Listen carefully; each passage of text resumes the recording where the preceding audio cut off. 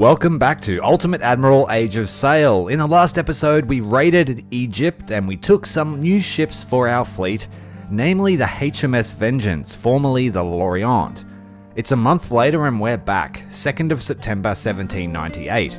Captain, you've been assigned to lead the opening action of the landing at Abukir Bay. Your task is to land your men at the beach and defeat the French defenders. After a safe bridgehead has been successfully opened, advance inland and secure a perimeter that will allow our expeditionary force to land safely and without any unpleasant surprises. So we're just taking as many troops as we can, all of our largest ships and our troop ships. 6,000 men and 300 guns, which won't see any use. Captain, we have to sail close to the beach and land our troops. Unfortunately, the extended shallow waters will force our ships to keep some distance from the beach, and our men will be forced to approach without the covering fire from our naval guns. I think the men will need an extra ration of rum today. We await your orders, Admiral. Because we have so many ships, we are most certainly an admiral by now. So all of our ships are slowly coming onto the battlefield. We'll speed up the time a little bit. We were here just a month ago.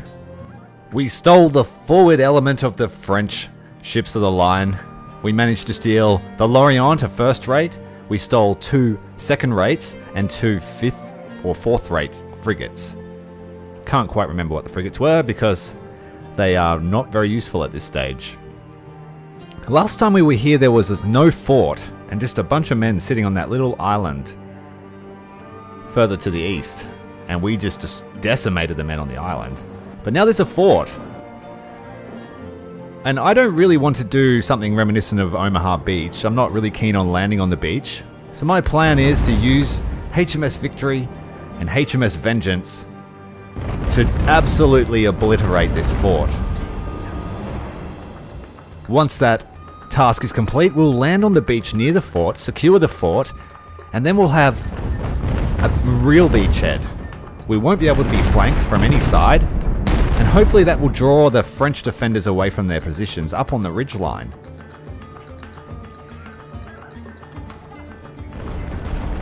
Fight in ways that are least expected, and we have to make the most of our strengths, and that is guns. We have an absolute butt-ton of guns, so we should make use of those to secure the safety of our men. So the naval barrage started at 6 AM. We'll see how long this takes. 55 guns on the side there of each ship. Well, HMS Victory has slightly less guns with 112, and HMS Vengeance has 120 or so. Very big ship. Then Audacity is a second rate. Arrogant. Anyone that's watched the series will know who Arrogant is. Former Spanish galleon that we stole in the Caribbean at the start of the campaign. Episode 7. I'm determined to make her survive the entire campaign.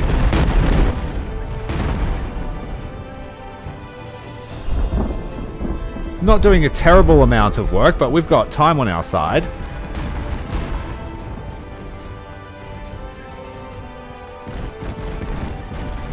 There'll be nothing left of this fort by the time we're through. HMS Vengeance is now in a good firing arc. Shortly her guns will come back on. Top deck there is now firing. Very long range shots.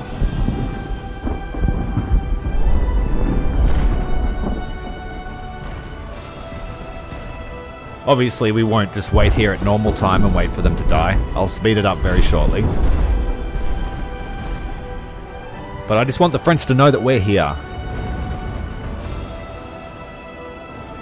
If we can get a third or even a fourth ship up, that would be really good.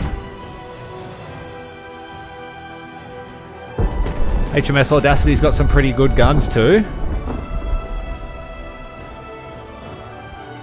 I've been spending lots of resources to upgrade my flagships with lighter traversing gun carriages so they can carry more men. Copper sheathing on the hull where I can to increase their speed. And so my goal is to try and keep the fleet at around 10 knots maximum speed throughout the entire fleet. This makes it much easier to manage. The third rates are obviously a bit faster, so we can break them off if we ever need to.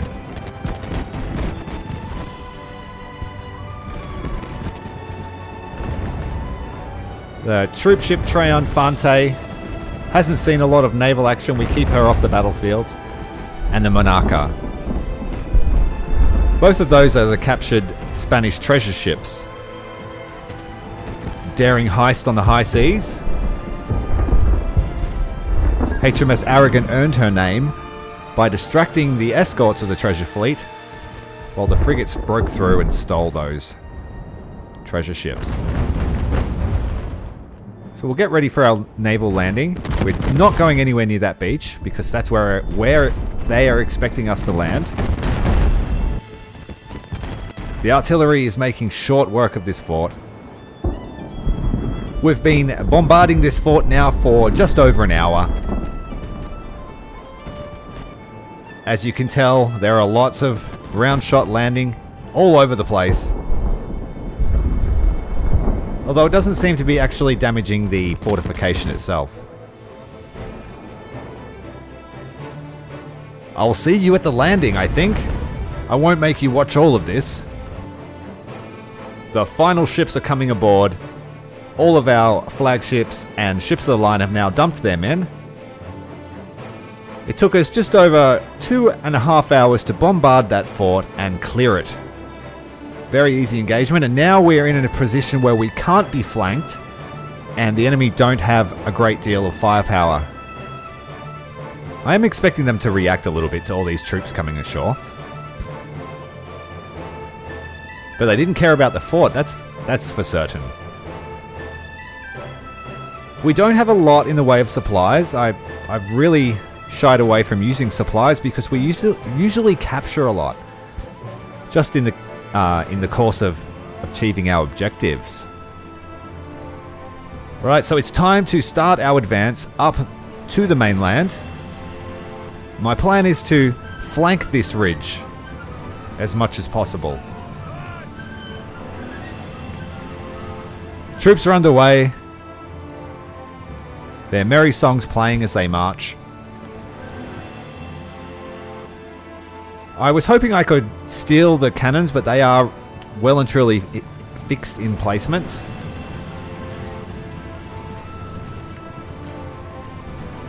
And the final boats are coming ashore. This also gives us a way to retreat if we have to.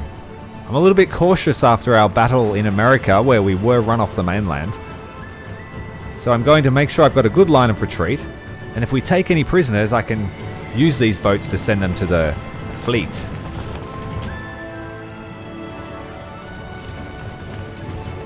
A good deal of men. It's our entire army plus just over 2,000 sailors, I believe. Grenadiers are up. They're going to be our front line. Going to use troops to their role as much as possible. We don't have much in the way of artillery, if any. I captured a huge amount of cannon from Corsica, but I decided to sell them because there hasn't been too many land battles, and I needed the money. We ended up upgrading one of our ships with that extra cash. Infantry have proved to be pretty decisive. They just need to be managed well. I've had a few hiccups throughout the course of the campaign. No losses, but a few close calls and a few battles where it was questionable the amount of success we had due to the losses. We'll form up a second line. We still yet to see any sign of the French besides the fort. Speak of the devil and he shall appear. We've got some dragoons and a few units of chasseurs, which are Same size as our units, and we have more. Dragoons are getting very close. Are they skirmishing or are they going to charge? Looks like they're coming in for a melee engagement. Our Grenadiers have the best weapons and bayonets available. We'll get a few units around to flank them. Try and make it so the French have the water to their backs. Which is ironic considering that we're the ones making the naval landing. A few units around that, through that oasis into the back of the French line. The Dragoons have shattered their foolhardy charge. And the rest of our troops are now coming into the main engagement zone. We'll set up a second line, try and set up some supplies coming in and out. Get the rest of the troops formed up into one continuous unit.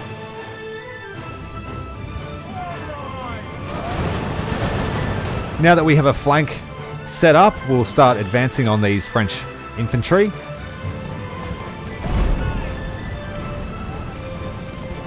Going for a charge. And I've just cancelled the charge without realising, so we'll just go to double line. Front line kneels. Very close, so we'll get lots of extra firepower on that unit. We'll bring in another to flank and we'll get ready for a charge on that side perhaps. Get Jarvis up into the fight. We are taking some artillery fire from the ridge. That's probably at the limit of their range though, so not too concerned at this moment. Once we sort of break out of this peninsula, I'll be able to set up a funnel and get troops around the flank, up onto that opposite hill to the north, and then we can set up a line to sweep across the ridge.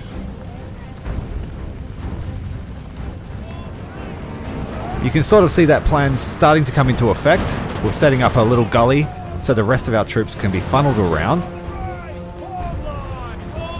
We hold these guys strong here and push really hard. We've got another unit of Dragoons pushing in.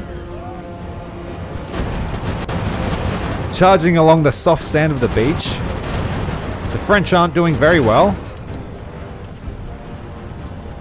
If they were going to attack us here, they wanted to do it en masse to bottle us in. We're sort of going... My plan was that if it went south, we could sort of play like the hot gates and be able to just stop them from breaking through and eventually ground them down. But the resistance is fairly weak. And they haven't reacted to our tactic very well.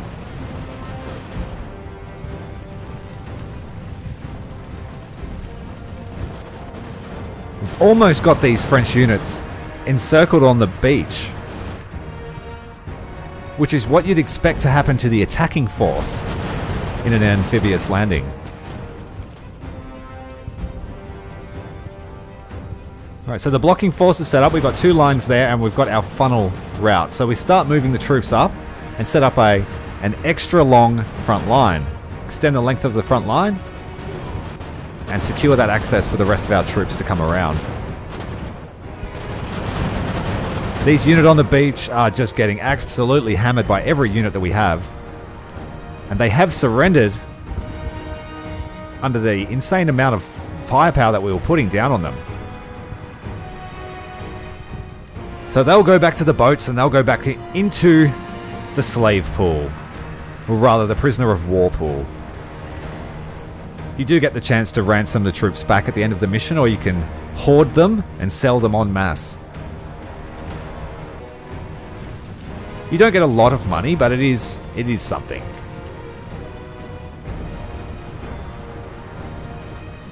So we'll bring back those guys that were engaged, get them ready for a resupply, and set up a new front line. Some more French units coming down the beach. This is a fresh unit. We have reorganized and we're not as encircled as we were before. But that's okay. The plan is coming into effect. Supply wagon is resupplying those first units of Grenadiers. And the Marines and some Fusiliers will hold off for a little while.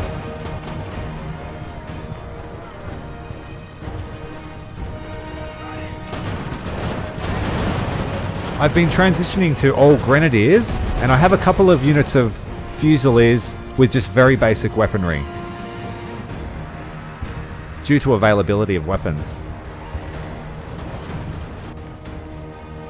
Trying to fit all of my troops with sword bayonets where possible, to make them effective in boarding actions as well as land engagements in close combat. A lot of units here pouring along the beach, really setting themselves up for failure.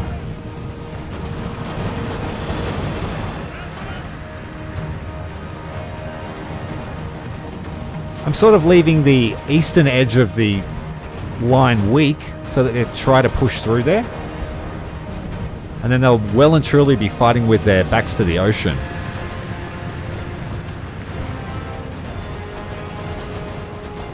We have a lot of troops, so I'm not really too worried about being flanked. Unless it's en masse. But they need troops reminiscent of the Battle of Toulon to really put up a fight this time. And the way we're chewing through their units one at a time, I'm thinking there's not going to be many left to defend this ridgeline. But I can imagine if we tried to land on the beach, this would have been absolute mayhem. Like the game wanted us to.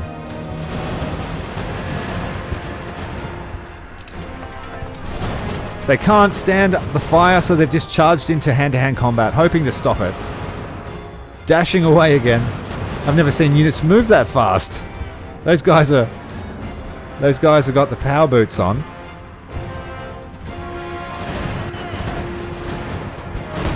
Extending the front line as long as possible. And then we will totally encircle this ridgeline.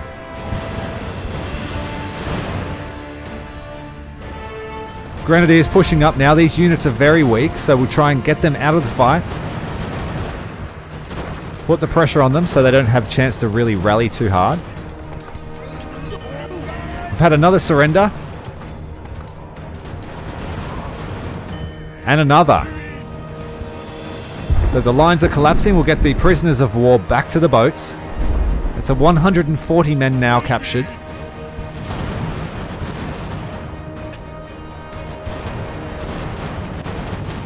Getting the encircling action going on. Come up behind these cannon that are up on the ridgeline.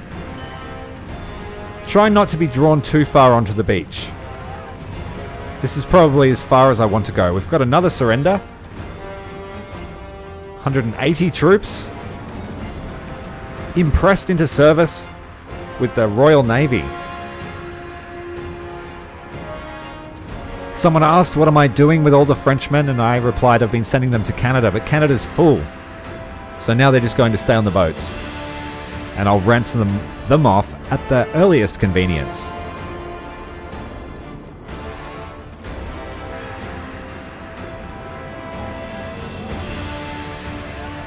Forward element is ready to advance up the ridgeline. The French have brought some artillery onto the beach. There's our chance to get some guns.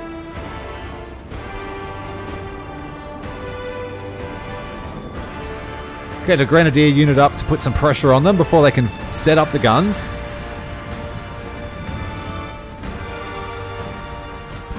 I haven't seen the use of canister shot in this game on land-based cannons, which was a little bit disappointing. I was hoping to see that. That would be absolutely brutal against infantry. Maybe it was a balancing issue. Yep, so those guns on the beach are the ones that would have been at that ridge line, so we can move up to the next emplacement. We've got perfect vision and an enemy supply wagon off in the distance there, to the west. These guns are set up, but we have a copious amount of fire put onto them. We'll get one of the ship's crews to take those cannon. And I'm confident now that we can just move up, even along the beach. Nearly every single French unit we've fought has had their backs to the water in their own defense of Egypt. We've taken control of that cannon, but it has no ammo. That's probably why they brought it down. Don't know what they were firing at. They didn't do a lot of damage to us to use all their ammo up. At least I didn't see much fire from them. I saw some in the initial engagement. These guys have got their backs to us. They're oblivious to what's about to happen. Get the cannon up with the supply wagon, but we'll keep the supply wagon moving. And we've sent off a detachment to intercept that French one that was off there into the west.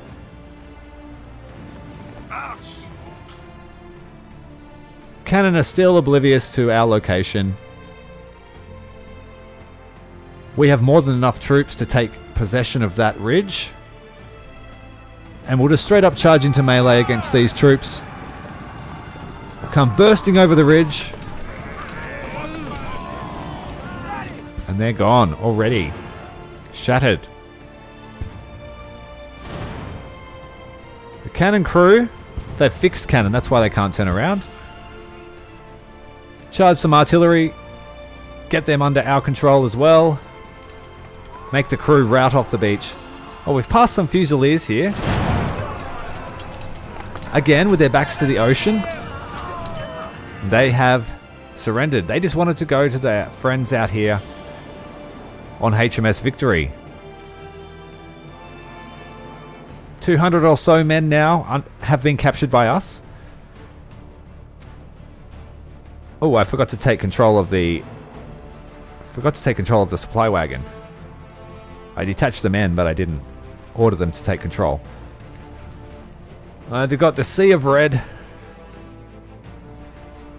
Where's Moses when you need him?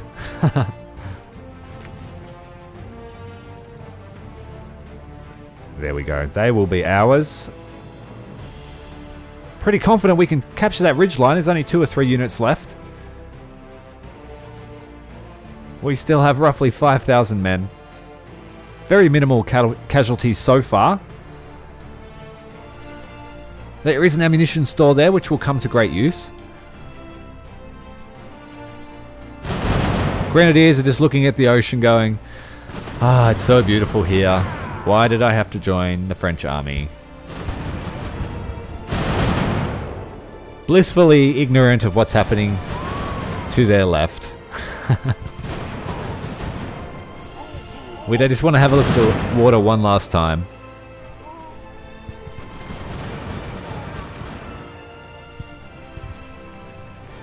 Yeah, the AI was pretty non-reactive. I think we surprised them.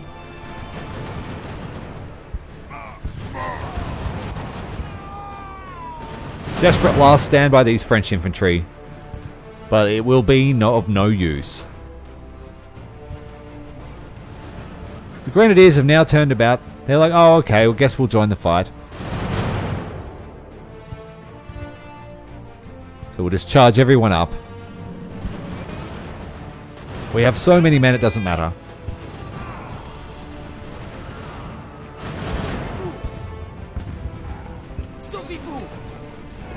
Those Frenchmen are out of here.